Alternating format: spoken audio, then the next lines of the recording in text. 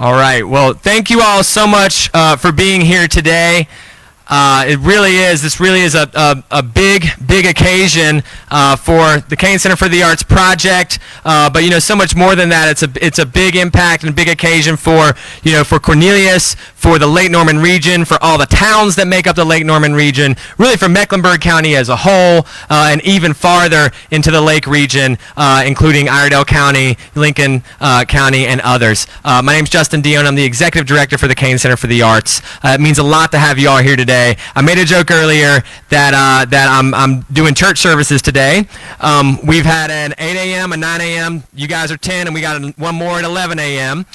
For these. So we thank you for coming. We thank you for helping us to make sure that we set the example for how we think events like this can still happen under the current guidelines that we are under. So thank you for helping us with that and for following those guidelines with us for this event. This really is today is symbolic. Obviously, these buildings here are going to start coming down, which is very exciting. But an event like this is also about transformation. And so it's not just about these buildings coming down, that's what you'll see today, but it's about the longer vision of what's going to come up afterward. And we hope, if you haven't already seen the renderings, a lot of our project either as a volunteer for many years. Some people here have been with this project for, gosh, eight years or so, maybe even longer now if you look at the original visioning for it. A lot of you here are donors, and we thank you so much for everything you've done for us so far. And if you're here and you have made a pledge, thank you. If you're here and you've bought a brick, thank you. If you're here and you haven't yet, we encourage you to consider it. This, like I said, that transformation is now, and this is that sprint to the finish. We have raised over $17.25 million toward this project, and which has never been done at a level like this, a scope like this, a project of this scope in this area. This is the first time, so we're all making history, but we still have a ways to go. We have that final finish, that final sprint. We have about $7.5 million left to finish, and so we ask you to please help us. Tell your friends, buy a brick if you haven't yet, make a pledge if you haven't yet. There is information on the table on the way out you can grab as well. So with that, I'm going to step down and thank you all one more time, and I'm going to introduce our mayor of Cornelius, and also a founding board member of the Cain Center for the Arts, Mayor Woody Washam. You don't have to stand on that if you don't want to.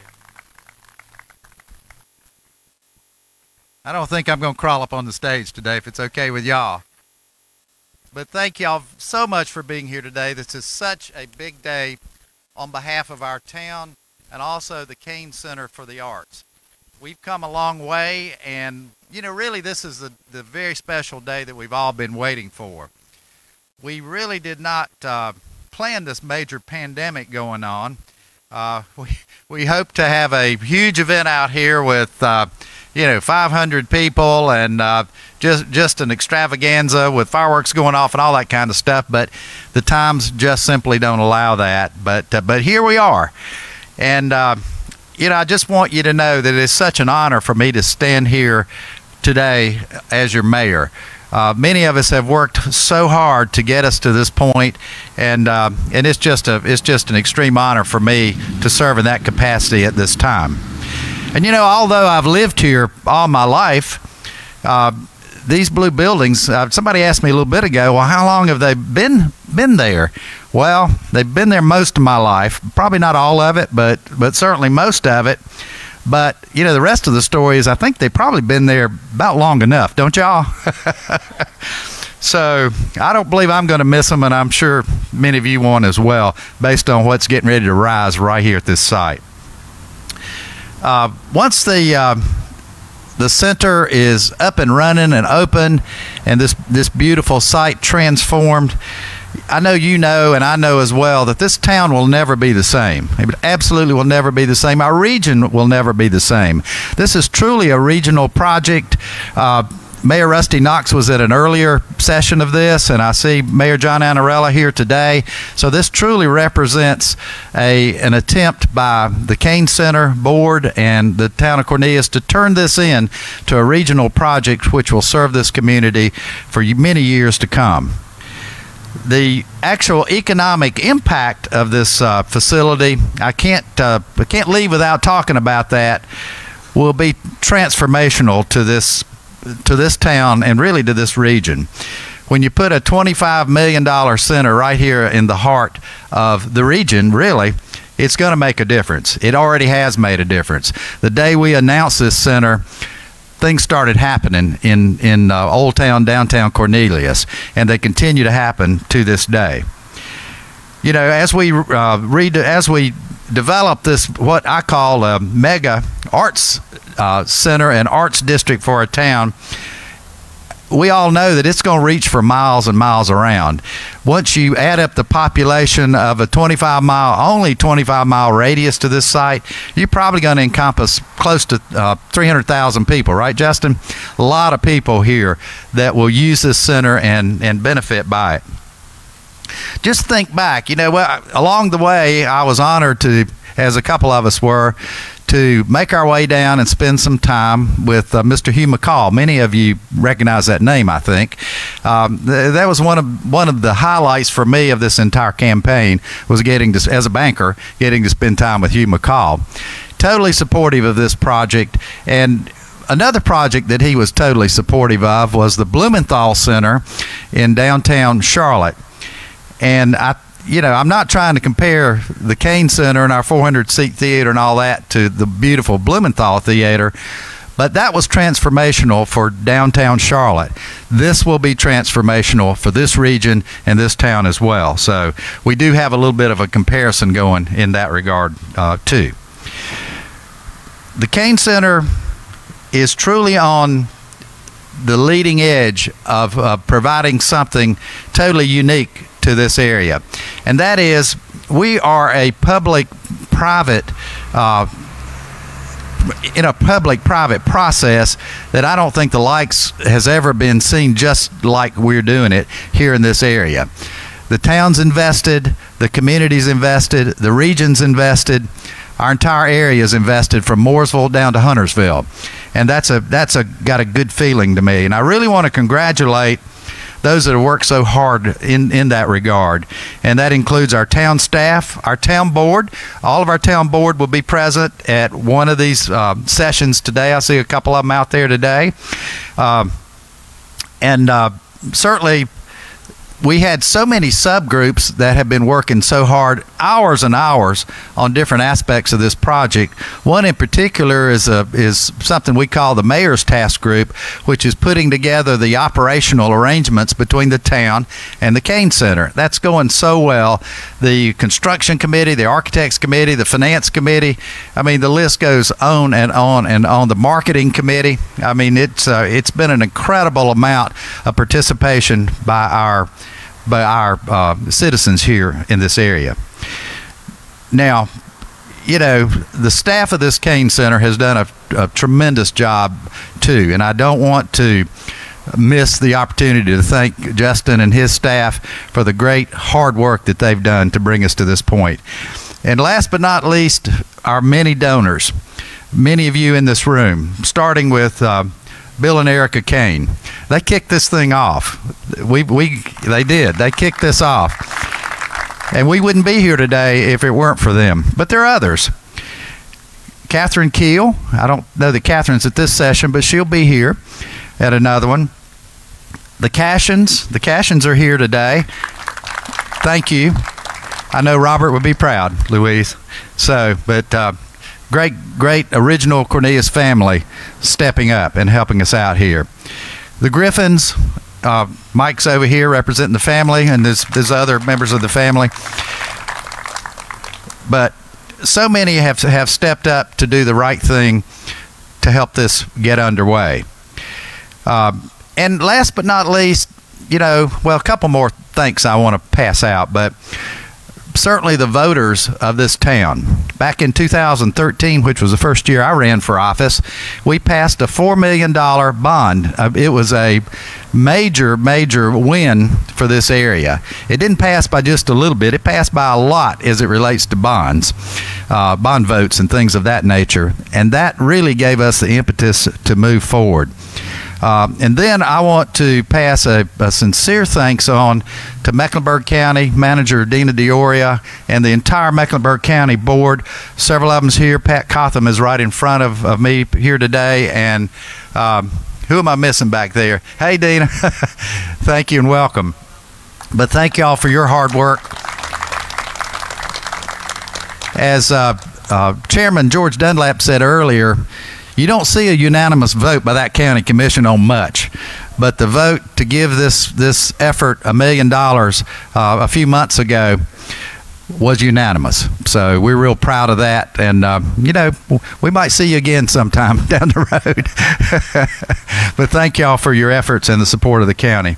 We really appreciate your confidence. But Pat, I think you've been with us from the beginning, haven't you, on our original task force, and you've helped us work through that whole process. So here we are on this great day. No, we're not quite there in our fundraising. We've got a little bit more of a journey, as you heard earlier from Justin, to travel. Many of you here today have supported this concept and this project early on, and you continue to support it. You know, most of you were there with your time, your talent, and certainly your money. And that part of it is what's going to bring us to the finish line. So I guess I'd ask all of you, it would be a shock to many of you, particularly Ms. Cashin over here, if I didn't ask you to dig a little deeper, and anything else you can do to help us on our way through this great journey would be wonderful.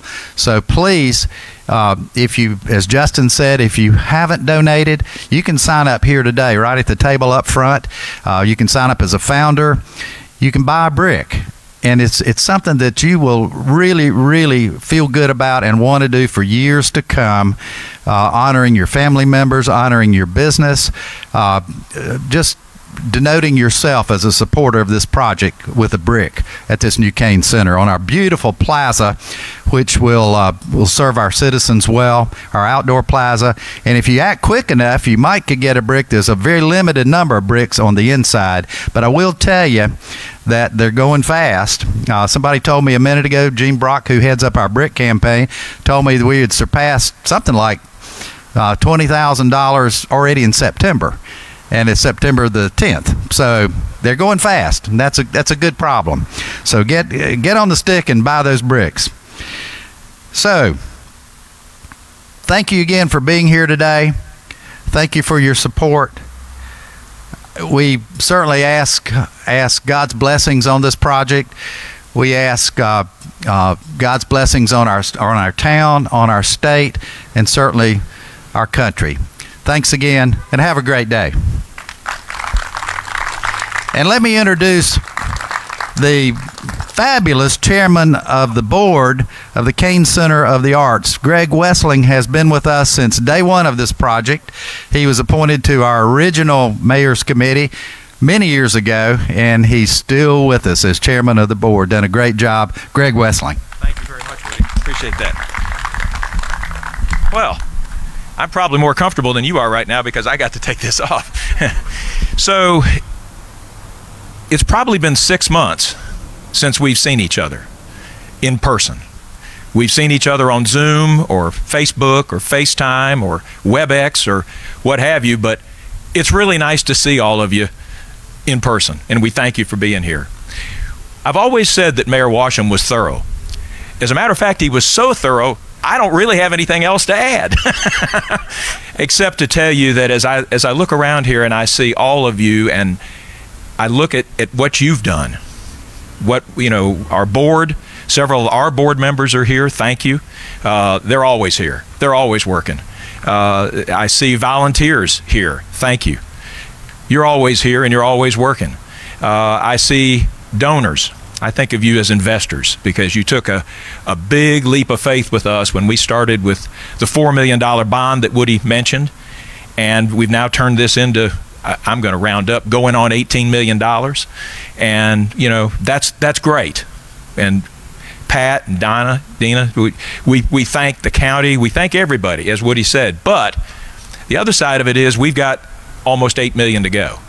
And we're going to have to dig deep. We're going to have to figure that one out. Probably some of us are going to have to reassign ourselves and step up further, we're also going to have to get our friends and neighbors to get involved. And the best way to do that is buy a brick. You know, it's a smaller investment, but it's a start. You know, about 20% of us have re-upped. And what I mean by that is we started with an amount that we pledged. This was before the brick campaign. And then we said, you know what, I think we can give a little more. 20% of our donors have done that. The average in a capital campaign like this is 2%. So, Woody, you're right. To say that everybody hasn't gotten involved with this project, all of you have, and we really appreciate that. If you haven't bought a brick, Jean's here today. She chairs that portion of our campaign, and she definitely is available to sell you a brick. And you know, if you'd like to make a pledge, we can certainly handle that too. Allison is here. She heads that up, and she'll be glad to do that. And if she's busy, I'll be glad to give you a hand. So we'd love to have you do that. But now we need your help in a different way. We got to get some friends involved. We got to get some neighbors involved. We got to get some other folks involved that haven't done what you've already done.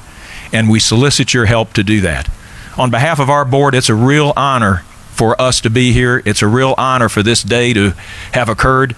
As it was said earlier, this is not what we expected. This is not the way we had in mind doing this, but it's just as meaningful, just as important, because these blue buildings are coming down. With that, it's my honor to introduce you formally to Bill and Erica Cain.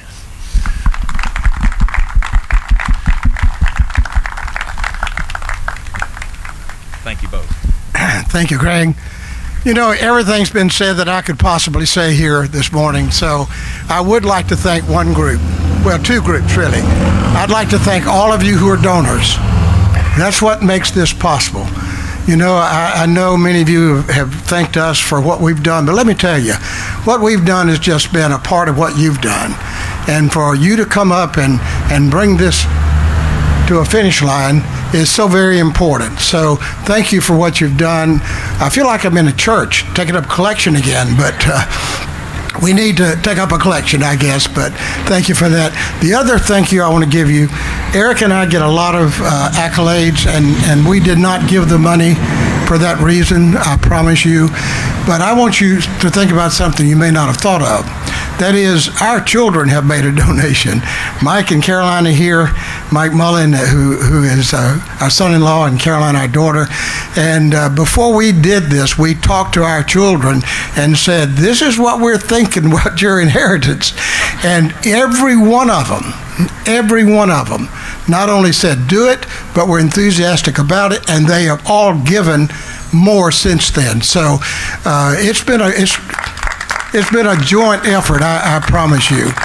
I also found out something new today that I didn't know. Pat Cothran is a Cain, cousin Cain here, who is also a part of this, and we thank you for what you've done. But that's really all I want to say is thank you for all you've done, and we appreciate every one of you. Say anything? Nope? All right. Thank y'all.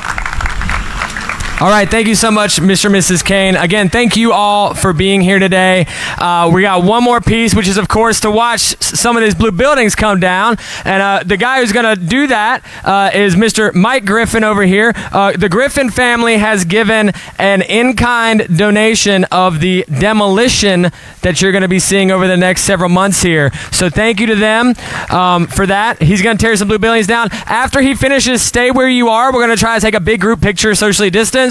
And then also on your way out, stop by the hot dog cart. Cain Center for the Arts is buying everyone hot dogs today. So stop by and grab yourself a hot dog.